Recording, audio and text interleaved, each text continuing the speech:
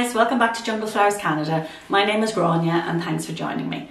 Okay guys, so today is a little mishmash of things, but most importantly, it's another import video. So I did tell you in my last video, I believe, that I was importing plants from Thailand and from Indonesia, so I thought I would give you an update. One of my orders arrived yesterday from Thailand, and unfortunately guys, it arrived late. I was in my pajamas because I had been out walking my dogs and got wet in the rain. So I came home, had a bath, and I wasn't going to do an unboxing in my pajamas, but I was anxious to unbox the plants. So my apologies that I didn't get it on camera, but I'm going to talk you through the shipment and I'm going to show you some of the plants. Now, this order came from Asian Plant Exports in Thailand, which you guys know I have reviewed on a number of occasions. And of course, it's never without its problems. But all in all, aside from missing plants, I am pretty happy with the shipment. I actually shipped two Syngoniums, a Syngonium Splash and a Syngonium Pink Splash. And apparently, somebody had told me that they're very, very hard to ship. They don't ship well. So I did have a couple of little issues, but I think they might be okay. This time they used Dragon Courier instead of EMS, and they arrived. I never actually received a tracking email, so I'm thinking they arrived in 3 or 4 days, guys, because I know they were scheduled to go out this week. So I know they probably were only in shipping 3 or 4 days, which is incredible, from Thailand. So what did I order? I ordered a number of plants, a number of the same plants. The reason I did this was because I had told you guys that we were getting a greenhouse, and I also have my setup in the basement, so I wanted to keep them alive. Since then, let me just jump straight into it. Since then, I have some more amazing news. So I did speak to you guys before about not having been well and going through some difficult situations at this time. And my husband knows how much I absolutely love plants. So he said to me, himself and my son Connor, he's a paramedic now, but he is a carpenter as well, are going to actually build me a lean-to greenhouse onto the side of the house so that I can use it over the winter. Now, I actually designed this. I had already drawn up the plans for this before, but we kept putting it off, saying, no, you know what, we'll wait until Amanda gets her greenhouse. But we took advantage, I'll actually tell you, we took advantage of Home Depot. We're doing no interest for 18 months. So it was a perfect opportunity to buy all the materials, and I can pay for it over 18 months. And Kieran and Connor are going to build it for me. So there will be no labour costs for me. So I am so excited about this. Kieran knows that this is my therapy, and at night, I don't sleep very well at night, and I potter around with my plants at night time. So I am so excited about this. Just to have my own little greenhouse at the tip of my fingers is incredible. So I'm going to be able to, once I have acclimated these plants, I'm going to be able to move them into the greenhouse. Now, I'm going to do an intensive video on the greenhouse at a later stage. They're starting it this weekend, and I'm going to show you the plants I have drawn up, the materials I'm going to use, etc. I did do a huge amount of research on this, guys, so it is going to be a heated greenhouse. So my plan and my hope is that I'll be able to use it all year round. Guys, that's another video that's going to be coming up, so I hope you guys will follow that journey with me. So anyway, I digress. Let's get back to my plants. So let's start with the Syngoniums. So the Syngonium Splash, which is the white one, shipped better than the pink. I've brought out a few examples of it here. It's so pretty, guys. Can you see it? So you can see the leaves are in pretty good shape. Now, there was an odd leaf that was dead that I had to pull off some of the plants, and I have actually just put them into sphagnum moss. Here is another one. You can see how pretty they are. Absolutely beautiful. And I will show you the leaves, or sorry, the roots on these in a few moments. So actually I took out 3, so I got 6 of them. So I got some for my daughter and some for me for the house and some for my greenhouse. And these are the, look at the pink. So the pink is actually more mature. Can you see? You know the way Syngoniums split as they get older? So this is actually gorgeous. Now, the roots on these weren't amazing. They were okay, but they did have some rotting on them. So what I did was I went in and pulled out the parts of the roots that were rotted. So let me show you. So you can see these roots are pretty good. So there were some black soft ones, and I pulled off the black soft ones, and see, there's a little bit that's dead, but like some of them are pretty good. So I think these should be fine. There might be one or two that I lose, but all in all, I think they did pretty well considering, and I think that has a lot to do with the fact that they came by Dragon Courier. And let me show you the roots on one of the white ones. So you can see the roots there on the white ones. So again, I went through them last night, and anything that was kind of soggy I pulled off. But like not a huge amount of roots, but I think it should be fine. That's the white. So I'm very excited about this, guys. I also ordered Scindapsus trubii, and they didn't arrive, unfortunately. And then I ordered two Hoyas. I ordered the Hoya Sarawak, which is like, wait, you see this, guys? So I didn't get all of them. And I also ordered the Hoya Carnosa Freckles. So I'm going to show you the Sarawak, guys. It's absolutely huge. Look at the size of it. And actually I ordered a couple of them. And I was so surprised. I didn't realize the leaf was this big. Isn't that just gorgeous? So look at the lovely veining on the leaf, and I'll hold it to my face to give you, I'll hold it there to my face, guys, just to give you an idea of how large the leaves are. Isn't that spectacular? So I got a couple of these, and then I also got the Hoya Carnosa Freckles. So can you see the little specks on it? Now I'm hoping with light that they will get more freckles, but these arrived in perfect condition. Hoyas do ship very well, guys. You know, there are the exceptions, but in general Hoyas ship very well. So there is the Hoya Freckles. So they are the 4 plants that I received. And as I say, I was actually missing quite a number of plants because I had ordered extras of everything. So I have been in communication with Asian Plant Exports and with Peter to see what he's going to do to sort it out. Now I do have another large shipment coming in, even larger than this, which was actually ordered before this, but I'm hoping that that's also on its way and that I should get it in the next day or so. So I potted the Hoyas up in my soil mix. I'll put a link up here to it for those of you who want to check it out, where I use Pro Mix, I use worm castings, I use orchid bark, and I use perlite.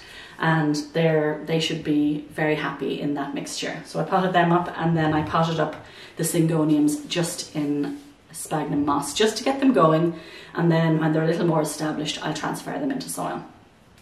So my plant room. So you guys, if you did watch my video on how I set up my plant room, guys, I am so incredibly excited about this because I have had this homemade grow tent for the past few years, but I always had succulents in it. Funny enough, I never had tropical plants in it. So I put my tropicals in and I put my propagation plants in there, and I think they are going to absolutely love it. I had these in there last night and I can see that they're looking very nice considering they just arrived from Thailand. They all looked very perky this morning. So this grow tent creates the most incredible heat and humidity. So what I did was when I watered these plants after I potted them up, I bottom watered them. So I have these trays that I buy in Dollarama. They're just shoe trays. I buy this size, and then there's a smaller size as well. And what I did was I added the tiniest drop of Super Thrive to my water, and I bottom watered them. So this had a double effect. It watered the plants, but it also created more humidity within the tent. I also keep a jug of water in the tent, guys, for humidity. But I'm so surprised this morning. I have no drooping on any of the plants. They all look like they're incredibly happy. I also bought a little gauge that I can check with my phone that will tell me the humidity and the temperature. I actually bought that for my greenhouse so that I would get alerts if the temperature dropped. But I popped that in there last night, and the temperature was like really warm and the humidity was high. So I want to share this with you guys because if any of you have the space, if you have basement space, or a bedroom space that you can set this up, guys. You need to do this. Honestly, I have all my succulent planters are all in under here, and then I have my tropicals at the end. Now, I did show you guys that I bought this emergency tent in Dollarama, and it was only $2.50, which was amazing. And they're actually they've all been taken off the shelf now for the winter, but I did find them on Wish. So I'm going to put the link below on Wish where I found it. I think it's a bigger one. I have ordered another one, and I'm waiting to see how big it's going to be when it comes in. I'd asked my husband if there was any way we could put it on some sort of a track that I could pull back when I want to work on the plants. I'm going to show you the setup now and pull it over. Not on the grow tent. The grow tent will stay as it is, but on my other shelving. So anyway, without further ado, let's go and have a look at these plants inside my grow tent. Okay guys, so for those of you who may not have seen the video where I set this up, I just quickly show you. This is just a Costco shelf, and this is the emergency tent that I bought from Dollarama. Now this is going to be noisy, guys, just for a moment. And then I have my shelving underneath. So I'm just going to throw this up on top, and I'm going to show you the plants. Sorry guys, just quickly before the humidity goes down, it was at 64 when I opened it. So there's my thermometer. So 64 degrees humidity and 70 degrees Fahrenheit. So, okay guys, so there are the Syngonium. You can see there's still a little bit of water left over from where I watered them last night. And they are all looking pretty happy with themselves. I mean, there's a couple of little leaves that are struggling that I may lose, but you know what? It's actually better than I had expected. Okay, so there are my Syngonium. And then here are my Hoya. So you can see there's another Sarawak. Hey guys, I forgot to tell you, I actually also bought these. Now they're a bit top heavy. I cannot, oh my god, I am definitely getting old, guys. Sansevieria, oh my gosh, what is wrong with me? So these are two Sansevieria. I will put the names up. I know one is the Cleopatra. They kind of look like they're the same, but they're not. At least I hope they're not. They're not supposed to be. So anyway, I also got them. So down here, guys, I have my propagations. Well, some are propagations and some that I had already propagated. So guys, here I am propagating my variegated string of hearts. And this is my regular string of hearts. This is the butterfly method. I will show you if it is successful. One of them has taken off here. And actually that is not mold you're seeing there, guys. That's actually some rooting hormone, which I added after the fact. I am also propagating my Hoya Curtsy. Can you see it there? I just took some cuttings of it and I put them into soil. I am propagating my Philodendron Micans. I have a couple of pots of them. And then I am also propagating my Philodendron Lemon Lime and my donkey tail, not my donkey tail, my ruby necklace. And there is also a lipstick curly rasta in at the back. So this is a great environment for propagating as well. Now guys, you can see here, because I've opened up the curtain, this was 64 degrees. It's now gone down to 59. So you can see the amount of humidity that this grow tent is generating. Okay guys, so now I'm going to show you the rest of my setup. So you can see here that I have the emergency tents across these shelves. And then if you look down at the bottom there, I have grow lights with my pots from outside. I'll zoom in to show you my pots. So I have lots of beautiful succulents that I keep outside in the summer. Now these grow lights aren't on yet, they're on a timer, but I have some under here. And then I have my lights up here. So that is the, I always forget this, I think it's the T5 bulbs at the end there from Home Depot. And then these are from Costco, and they're the 5000 Kelvin shop lights. Guys, I forgot to mention, I haven't installed it yet here, but I actually put 5000 Kelvin bulbs in these lights as well. And I leave these lights on at night. Now I put my lights on at night time because I'm in a basement. I can do that because during the day there isn't much light in here, so the plants get to rest during the day, and then I get to turn on the lights at night. So let me come back to here. So what I have done, it hasn't been put in yet, but I'll show it to you. I have bought a switch, a timer switch that you attach here, and it will turn these lights on and off automatically. So I'm excited about that also. Oh, and one other thing, here's my laundry tub. I'm just waiting for my plumber to come, and he's going to install that tub so that I have water here. There's another area with those lights, and these lovely plants are going to hang up in this corner as soon as I get my sink in. Guys, what I forgot to mention was the lights in the grow tent are not actually official grow lights. They are 5,000 Kelvin shop lights, and the plants absolutely love them. I got them in Costco. Now, unfortunately this year, their shop lights are only 4,000 Kelvin. So you should shop around and see can you get some that are 5,000 Kelvin. I keep my plants alive always with 5,000 Kelvin. So guys, I hope you enjoyed this video. I know it was a little bit scattered. As soon as I receive my next shipment, I will show you the plants. And if you wouldn't mind giving me a thumbs up, that would be amazing. If you could subscribe, awesome. And come back and join me. If you have any comments, please leave them below. Take care guys, have a wonderful day.